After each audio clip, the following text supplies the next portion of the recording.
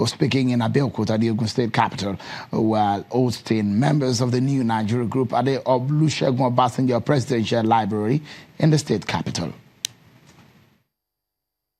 The point is this: when you have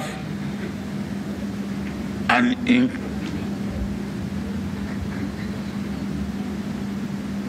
ineffective and incompetent government, we are all victims. And don't let anybody deceive you. Those of you who are in business, your business will have been better today if we have a competent and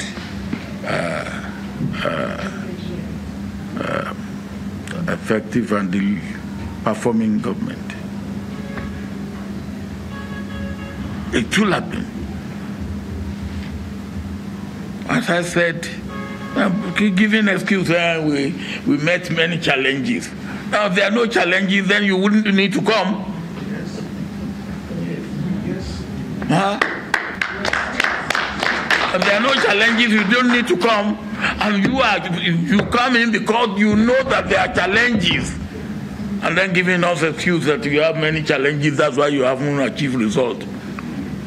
And then you still want to go.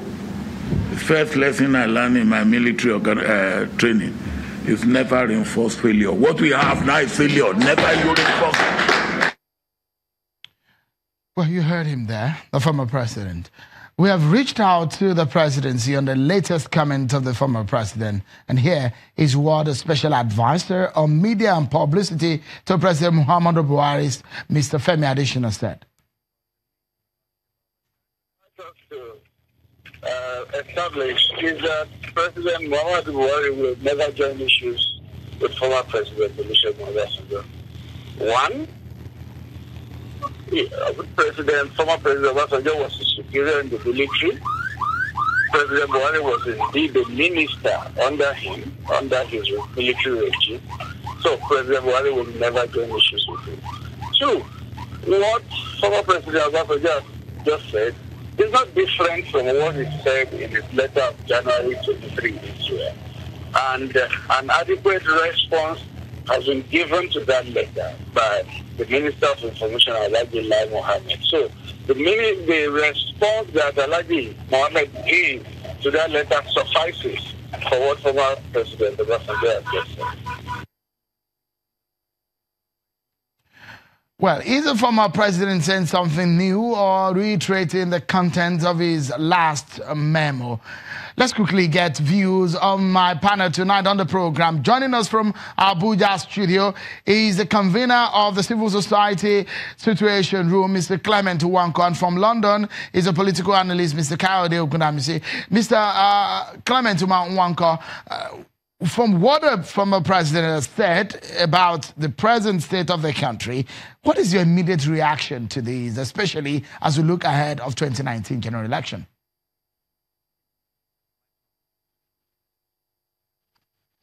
Well, again, this will be said again. The expectation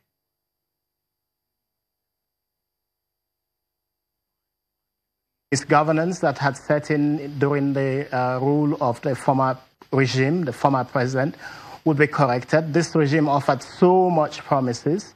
Unfortunately, I think the expectations have not been met, and you can see across the country the criticisms of the failure of government. The insecurity has worsened and, in fact, exacerbated, especially with headsmen going all over the country, killing people, and it looks like the security services are doing nothing about it or don't care. And you saw the former Chief of Army Staff, former Minister of Defense, General T.Y. Danjuma, basically accused the military of colluding with these gunmen that are going around killing people. In fact, the military was accused of aiding these people. And in any society, this would actually be a question whether you are actually accusing the military of treason. So I think there are several issues when you're looking at the situation in the country today, that people are not satisfied with where we are. And it's not just General Obasanjo or General T.Y. Danjuma. Across the country, people are very, very dissatisfied about where things are. And in fact, the sense that the government doesn't care, is not listening, is not responding to issues. The economic situation is just as bad. The security situation has not improved. Maybe there was a slight improvement at some point, but it's deteriorated even to worse situations. Security generally has become really bad, and I think the country is really in a very, very sad situation. And this mounting criticisms of the government is evidence of the fact that the dissatisfaction levels are very high, and people are looking for a change or indeed a positive response from the government. This government is not showing that it wants to give a response at all. Let me get perhaps a political perspective from Coyote from London. Coyote, your perspective, if you look at what the political implication of this, look, when your former boss keeps criticizing you, is this just for a political reason? What effect do you think or implication these will have for the Buhari government? Now, he has not decided or he has not stated that he's going to run for a second time. What exactly do you think this means for the Buhari government? It has serious implications. Obasanjo is known to earn a reputation as a rabble rouser. He loves that attention. He reads the mind of the Nigerian people. He plays safe, just like he did during the Civil War when the victory had already been secured by the brave fighters. He placed himself as an opportunist and claimed victory. So over time in our national history, General Obasanjo tries to play himself as a hero of the people.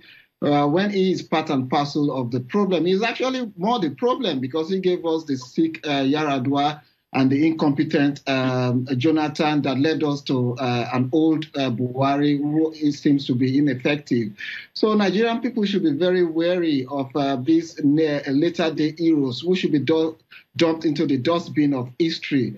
Yes, the Buhari government has not performed to expectation, but who is Obasanjo to tell us when he is part of the problem? What is quite important is that there needs to be a transition from the old to the new, a transition from the same set of people who have more or less recycled themselves in our national politics.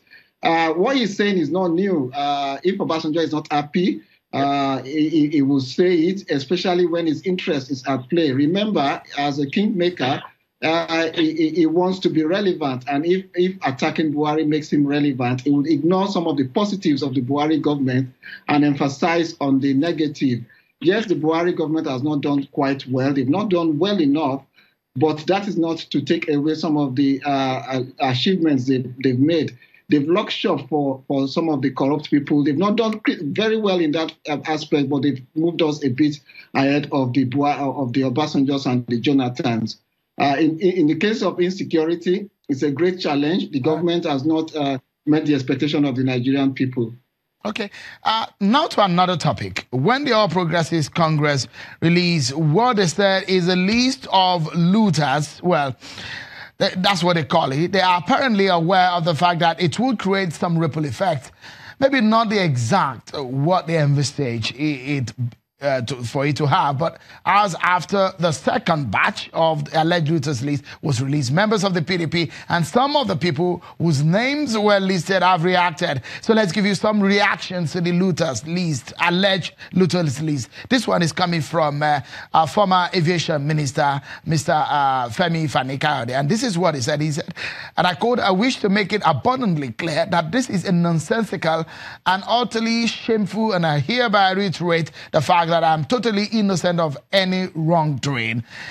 A major opposition voice, well, someone who has always criticized his government, Governor of Ekiti State, Ayodele Fayose, has said, President Muhammadu Buhari is presiding over the most corrupt government in the history of Nigeria and protecting looters of the country's commonwealth. Nigerians have seen through their deceit and we no longer buy that fake image of integrity they are trying to sell. Now, a former governor in Niger State, Babangida Aliyu, says, my attention has been drawn to federal government list where I was mentioned to have received a sum of 1.6 billion naira from the Office of the National Security Advisor. Let me categorically state for the record that I never received such amount from the Jonathan's administration. Now, this is coming from the chairman of the PDP, Prince Uche Secondus, and he says that the national chairman of the People's Democratic PDP is giving the Minister of Information and Culture 48 hours to withdraw his libelous statement against him or face litigation. Now, a former PDP spokesperson, Chivolisa Metu, says that by this publication, the federal government has breached our constitution by seeking to burden me with 2 criminal trials on the same charge, one before Justice Okunabang and the other before the media. These are some of the reactions trailing some of the list released by the federal government. And the feelers we're getting is that there will be a barrage of court cases against that statement tomorrow. So we're going to break. So the past week, we saw former Deputy Senate President, Senator Ibrahim Mantu, in an exclusive interview with Channel Television, confessed that he helped PDP rig election. The PDP has reacted. So we look at what his confession is and the implication for Nigerian election. That's next on the program. Join us again, everyone. The first lesson I learned in my military training is never reinforce failure. What we have now is failure. Never you reinforce. Never you reinforce failure. Let failure be failure. I'm gone. And if you do not see what you should see, you will then be a victim of what you don't like.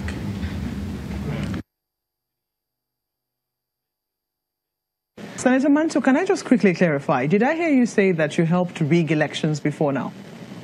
Let me tell you one thing. Yes. Yes, I did. Because I'm now confessing the truth.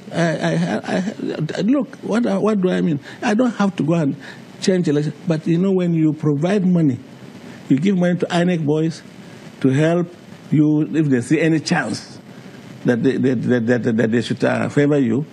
You provide money to the security. All our elections in the past, I've been in this game for about 40 years. And I tell you, each time, it's not necessarily when I'm contesting election, but when my party sponsors a candidate. I would like that candidate to win election.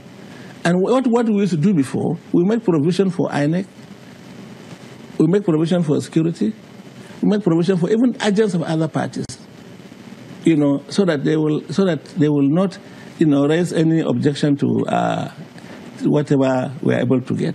So whether I rig myself or not, by providing those resources, financial inducement to the officials, I am rigging election. Do you think that we can diminish or remove that influence as 2019 approaches? I believe so, because you see, if people are born again like me and they refuse to do it, if we, the players, unless we give before somebody will take, right? So don't give, and then we will not get a taker. We will not get a taker. Why you will not even ask me why am I thinking this way? Look, I am tired of being seen as a criminal in the streets of the world because we are a Nigerian.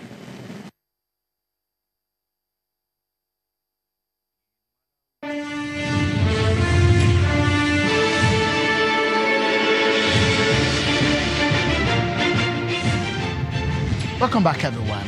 It's 319 days to the general elections, and the political climate is getting more polarized by the day.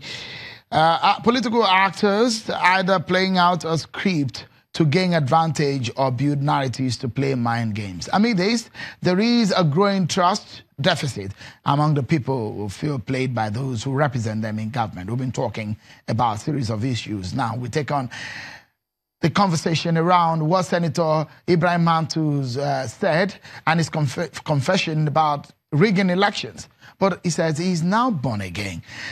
My partner tonight is a A renowned lawyer and civil rights activist, is a convener of the Civil Society Election Situation Room, Mr. Clement Nwankwo in our Abuja studio, and from London is a political analyst, Kayode Okundamisi. Many thanks, gentlemen, again for your time. Mr. Nwankwo, what do you make of this confession by a former deputy Senate president? He doesn't mince his words, does he? And what exactly, if that kind of person comes out with this kind of statement, what does it mean for our electoral process?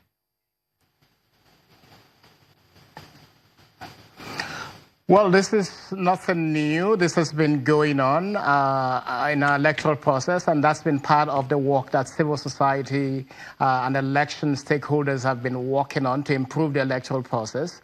And it's not just one political party. All of the political parties try to find advantage for themselves. It's the same script that they all play out. They put out money for the Electoral Commission officials, they put out money for security, whether it's the police, they put out money for different people. If we look back to elections held even very recently, well, going back to 2015, we did see elections in 2015 postponed. It was first supposed to be on February 14, 2015.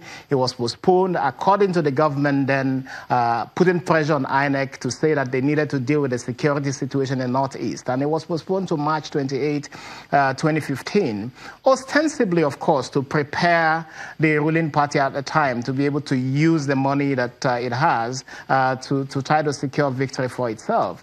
More recently, in Edo State, we did see the governorship election in that state postponed by 2 weeks. From our understanding, it was because the government in power in the state hadn't readied itself to get the election in the way that it wanted. In Anambra State recently, we saw the rule of money. So there's a whole lot of attempts and effort being made by all of the political parties. And whether it is Senator Ibrahim Mantu or indeed any other senator or elected official or indeed party official from any of the parties, it would be the same script. And that's why we're looking at the whole issue of electoral reform. How do you minimize the influence of peddlers who want to subvert the process? How do you minimize the influence of money on elections?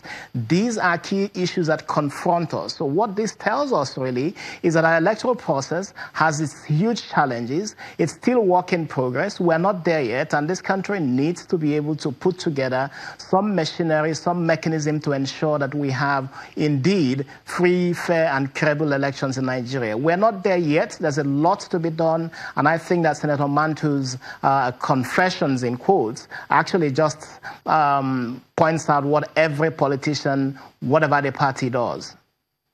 Mr. Okundamisi, like Mr. Nwankwo just said now, it's not new. A lot of people, including journalists, civil society organization, even the politicians know the way some of these things go. But when a politician comes forward to say, this is how we do it, we bribe these, we'll give money to these and do this and do that, what exactly is a hope? Do you see money played? I mean, money played a big role in 2019. Will it happen? I think, yeah, it's going to play a very massive role. I think Mantu's confession is a welcome development. I think the 2015 election was a better improvement to the elections we've had. Yes, there will be rigging. But I think it's not just our the rigging takes place on election day. I think the electoral system is rigged from the way it's set up. If you ask yourself, how come up to now, some state governors are here to conduct local government elections? We're running a democracy that should have federal government, state government, and local government. And in some places, you have sole administrators for as long as the governor stayed there for 8 years. Political parties don't have internal democracies. They impose the chairmen and board members on members for as long as for 4 years for a time in office. There are no internal democracy. You don't use financial reforms whereby there is a limit to the amount you can spend on election. Even the role of the media, we don't regulate the amount of time a media platform can spend on airtime they give to a particular party compared to another party to give them equal airtime. So it's not just the rigging that takes place on the day of the election. Rigging starts from the day they're sworn in, where you can't have independent candidates. Voters are not educated. They see election day as the day they get their own share of the national cake. So if a politician comes and gives them a bag of rice, that is it. They don't care what takes place. So if we don't take an holistic view of changing the system to democratize it and make it open in the 4-year time and not just on election day, we will still continue to see rigging. But the introduction of PCC, it's been reduced. All right, Mr. Clement Nwankwo, the Electoral Act amendment seems to have perhaps suffered a setback, considering the fact that the president had rejected some portions of that amendment bill, which went to him. Now, what are your fears? Because we saw the EFCC saying it want to partner with the electoral umpire to stop the exchange of money for votes during the election. But do you think that we are going to go back to the old days, perhaps, or what we've seen in the past with this electoral amendment bill and the setback it's received?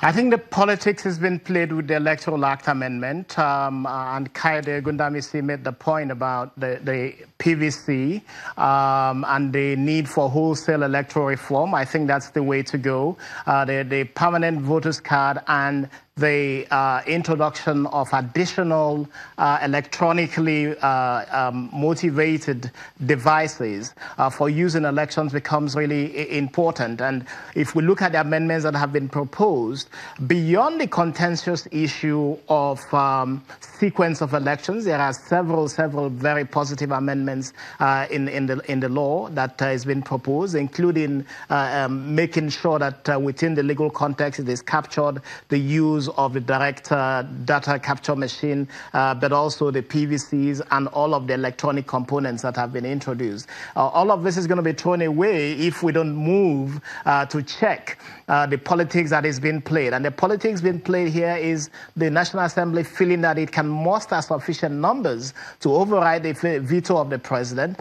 The president, of course, being quite firm in his decision not to sign an electoral law that has the order of sequence of the elections rearranged. I think that this is something that both the executive and the legislature needs to sit down and come up with a solution that Nigerians accept. As it is now, both sides are indeed threatening the conduct of free and fair elections in 2019. I know that the National Assembly has the right to pursue the way that it is going, but there are several issues contained in that provision of the law that the National Assembly has in its wisdom, and listening to Nigerians passed into law. These are positive things, and I think that the presidency needs to sit down with the National Assembly in order to agree on a law that is convenient for all. But I think that this impasse does not help Nigeria. All right. That's Mr. Clement Nwankwo there, a lawyer, a rights activist. He's the convener of the Civil Society Election Situation Room, alongside Mr. Kaide Ogundamisi, a political analyst, talking to us from London in the United Kingdom.